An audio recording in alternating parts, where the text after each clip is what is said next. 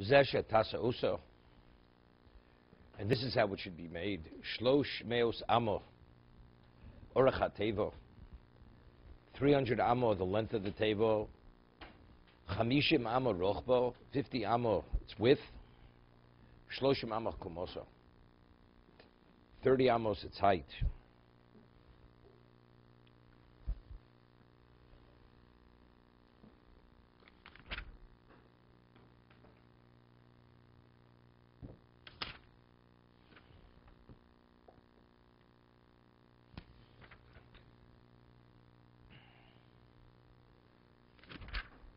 So a tasala tevo. If I just thought of something, if you add the 100 and the 50 and the 30, you come to 180 high. It's 300, 300, 350. 180 high. Okay. So a tasla tevo. What does it mean? So Rashi cites two positions. Yeshomim chalon means a window. Yeshomim even tov amir Elohim. There was a certain stone that actually gave off light, which would illuminate the table.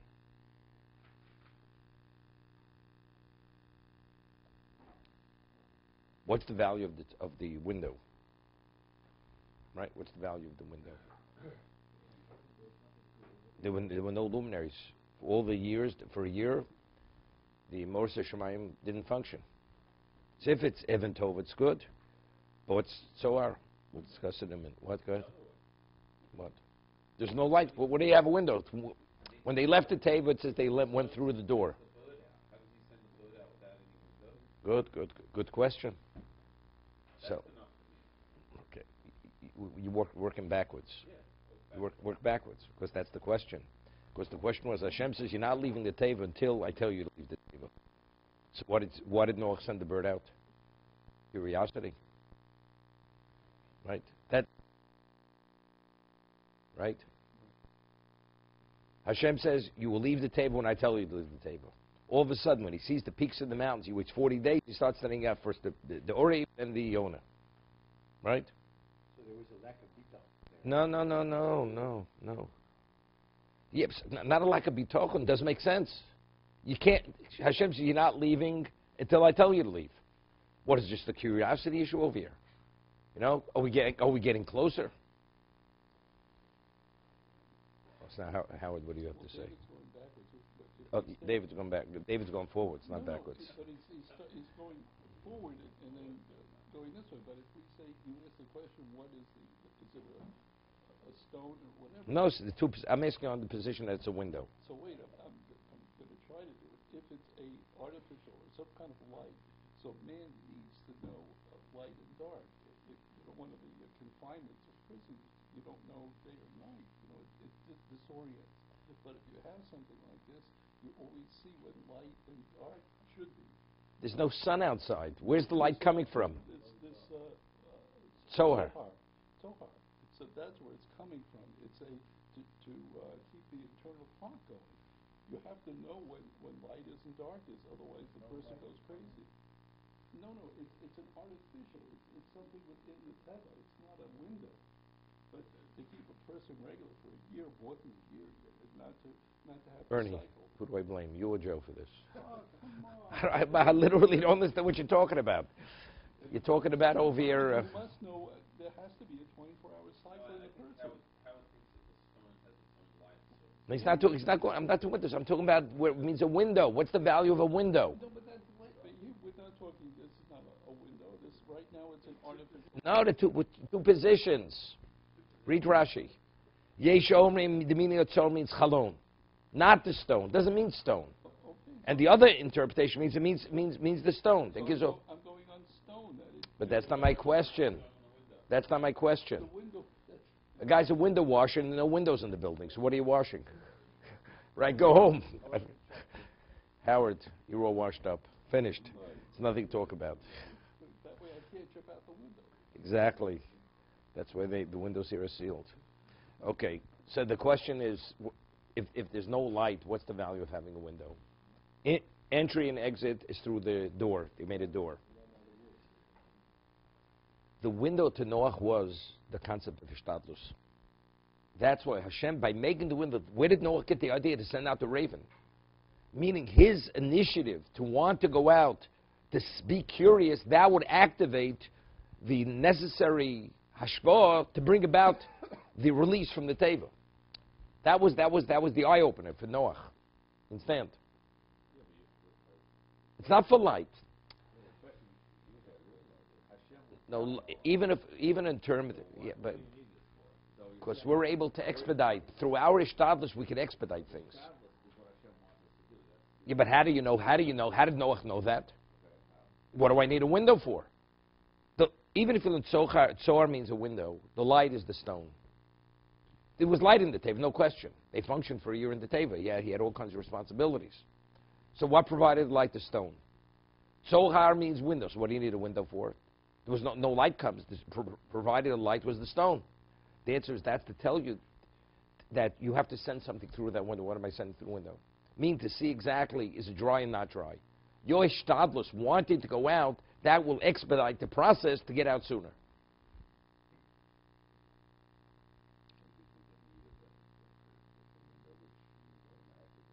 But there's no light. The luminaries, the motors didn't function for a year.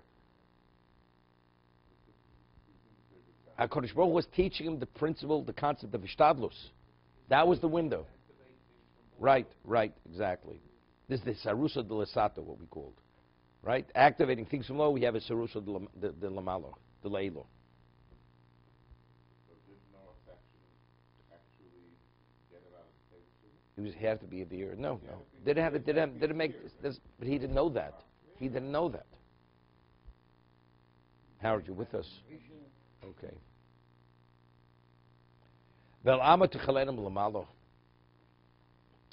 It came to almost a point, but it narrowed, and the width of the top of the table was an amma.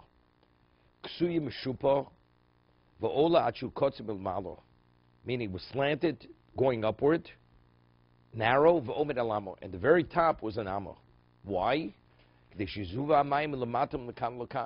others, you have the pounding of the rain at such a level it would destroy the roof. So therefore, you'd have the runoff. The rain would run off. And then let's go further.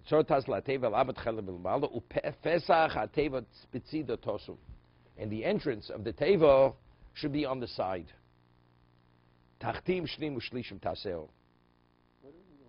Wait.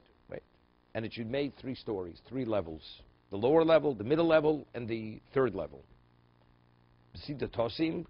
Why? So the rain should not seep in, right? If you have, as much as you seal it, it's coming in. The rain's going to come in, so you put it on the side. There were 3 stories. The second was where the animals were, right? Where did all the waste go? The waste went on the lower level. No, that was like the ballast. That stabilized the teva. Yeah.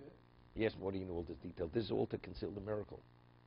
They could have gone in there and everything would have worked out. You know, you could have had your 5-star room without doing anything. Right? But with the rain, Let me ask you a question. It's a known fact, you know, if you know what kind of waste, the stench must have been something which you couldn't. You go to a zoo where they invest, cost them, they have a budget $100,000 just to maintain it. And you walk in, and the stench sometimes is, you know, you can't deal with it. You know, with all the air circulation and the systems, you know, cleansing the air. You know what this is? A confined box for a year with every species, with all the waste. You die of asphyxiation, the gases that would come from it. How do you survive? It's a nest. It's all a nest. It's a nest. There was no stench. There was no, or whatever. It wasn't more than something natural. That's what it was. I mean, how could one person feed it? The Gemara says he fed every animal, every species. Is it possible? And it's right. Is it possible? And because he delayed feeding the lion, he was wounded. The lion bit him. He became a balmum, and therefore he couldn't officiate any longer because he was a balmum. How's it possible? The whole thing's in this. Moshe Rabbeinu wrote 13 Sifrei Torah on the last day of his life. Could you write 13 Sifrei Torah in one day? Right? It was a ness. It was a ness that he was able to write 13 Sifrei Torah. It says that when the Leviim replaced the B'chorim, they waved the Leviim, Aaron, 22,000 Leviim. Could one person wave 22,000 people in one day? I'm not even talking about the physical strength, even time-wise. Right? It's a ness. Right? Where did that Zohar come from? Did Hashem designate a special stone to bring into the... He told him, no. He told him, so find that stone, and that stone should be the stone that will illuminate the teva during the period of time that you're going to be in the teva. Illuminating stone. It's an interesting type stone. I don't know what kind of stone, because usually, very often, you have to have... Yeah, but it's iridescent to illuminate the whole teva. This is some level of stone. Yeah. And that's also... What? Alan's drawing from his time he used to read science fiction. Okay. That's his frame of reference. No, meteorite, it's... Yeah, okay, it's the same concept.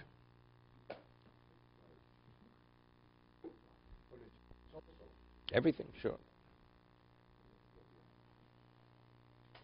Vani hini mevi esani amabul mayim al oretz. I will bring the mabul, water mayim al oretz l'shachis kol basar, to destroy all flesh. Asher baruach hayim mitach zeshamayim, which has the spirit of life from under the heaven. Kol hashabor tzigvo.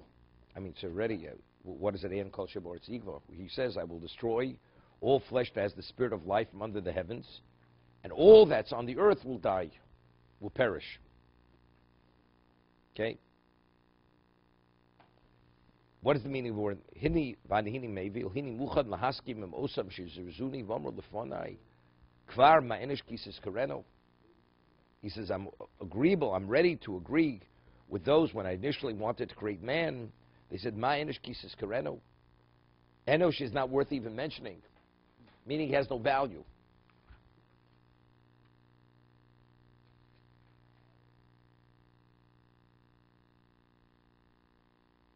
Mabul. What does it mean, the word mabul? Shebolas hakol. It destroyed everything. Bola means it wore down everything. Shebilbilas hakol. Mixed everything. Levalbel. Shovel sakol meragavod lenomach. It brought everything from the higher location to the low location. Talk about fossil fuel. You know, Shinar, Bavel is called Shinar. Right? So the Gemara says, why it's called Shinar? Shininu sham mesi Bavel, mesi mabul. Because since it was in its location, the water, all the remains of all living creatures, people, were all washed out to that area. So we're talking about fossil fuel. So the fossil fuel from the mabul, that's when it came. All this, that developed into oil. Right? Zel loshen uklesh tigim tufna. Shehitzif is hakol. It's a deluge. Vehivi veviam lebavel sheamuko. Lekach nikru shinor. Sheninu rusham kol meisei mabul. All the meisei mabul, they went to Shinar. That's Bavel.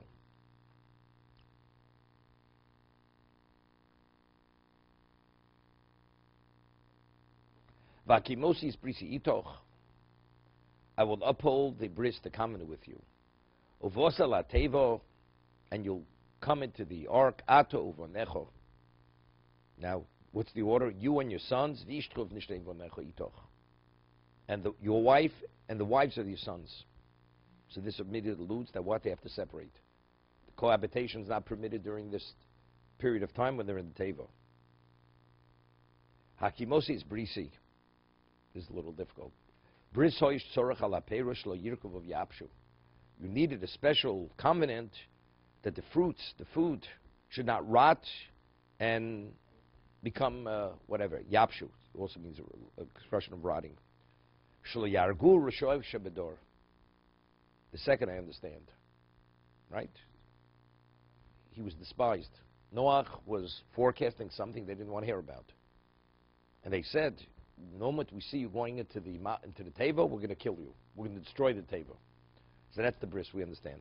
But the fruit shouldn't rot. And why is this any different than any other part of the nest of the teva? Right? The teva has to survive the flood waters.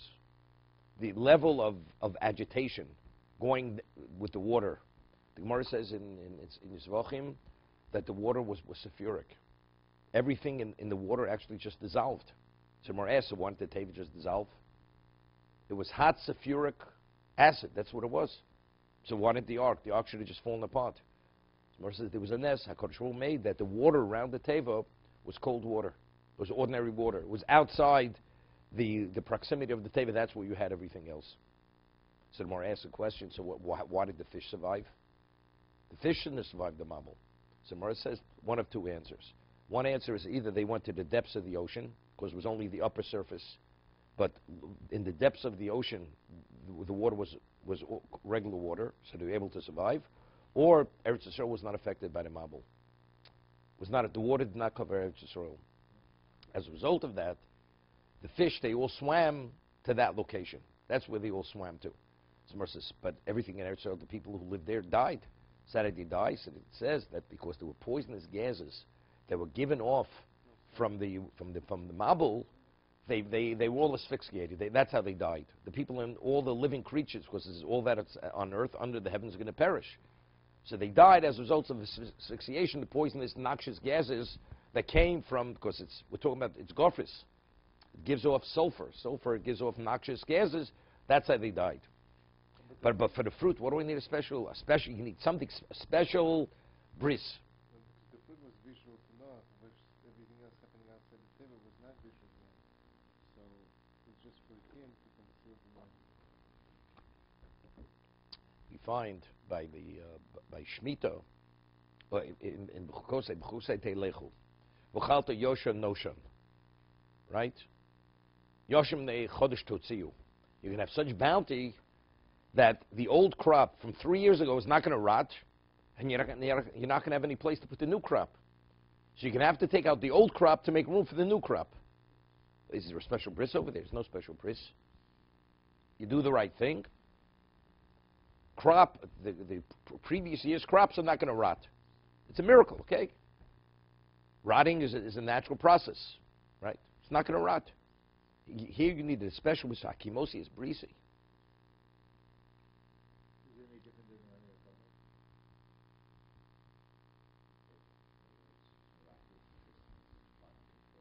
Everything. Of course it was a miracle. So that's why I'm asking, what do we need? The bris should be for everything. Right? Why is it specifically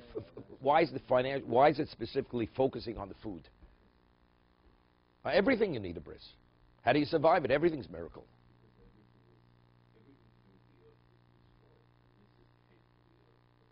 And wood doesn't come from the earth.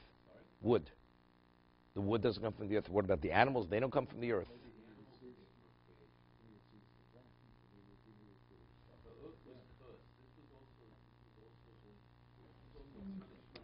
It seems to be that they should have what to eat. If it rotted, they wouldn't have what to eat.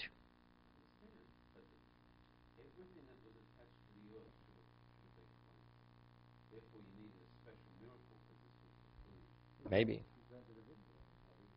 No, see, he says he brought in saplings. Initially, he brought in that.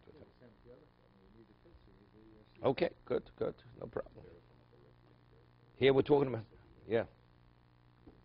The question, sometimes the important thing is the question is a question. It needs an answer. You don't have to give an answer, but if the question is a good question, then you'll come up with a good answer. Okay, let's see the morale. Was the teva navigating or standing still? There's a current moving. There was movement. Of course it was moving. The fact that Noach was not allowed